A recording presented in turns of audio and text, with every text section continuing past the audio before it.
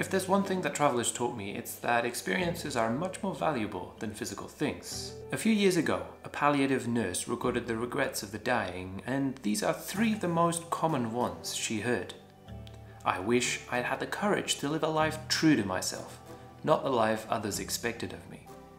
I wish I hadn't worked so hard. And I wish I'd had the courage to express my feelings. Now each of those is a whole video by itself, but notice that none of them talked about having more things or a bigger house. Fortunately for me, I learned that early in life, but it wasn't always this way.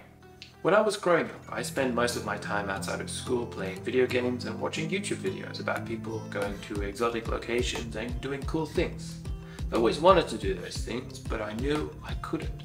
I was trying to figure out what I wanted to study, and I was miserable at work before I finally cut the cord and bought that first plane ticket. And I'm so happy I did. Before traveling, I spent my money on things: the newest phone, new video games, or a better computer. But when you're on the road, your space is limited to a backpack of about 20 kilos, which forces you to make choices.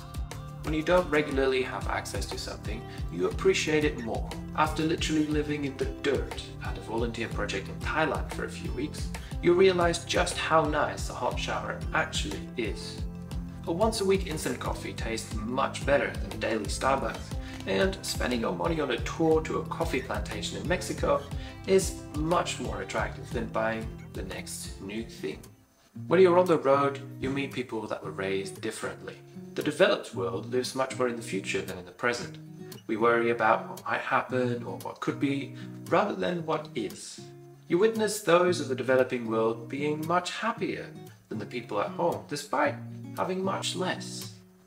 When you realize you won't see most people again after today, you begin to open up more in conversations, because you might as well.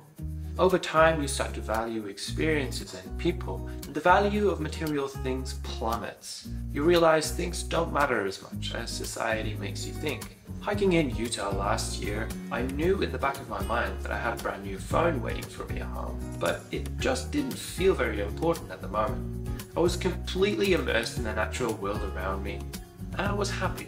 Sure, when I got back to the city, that phone was on my mind immediately, but right now, a few months later, this phone is just a phone, whereas I'll treasure the experiences in the desert for a lifetime. The point I'm trying to make is that travelers taught me something at the age of 26 that octogenarians on their deathbed wish they knew when they had the chance.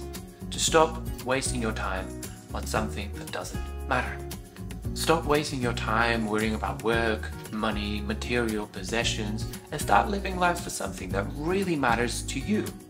If you've always wanted to see the world, go out there. Let this be your sign to go and do it. In today's day and age, you don't even have to give up your work in order to do so. So go, do it. It's not too late.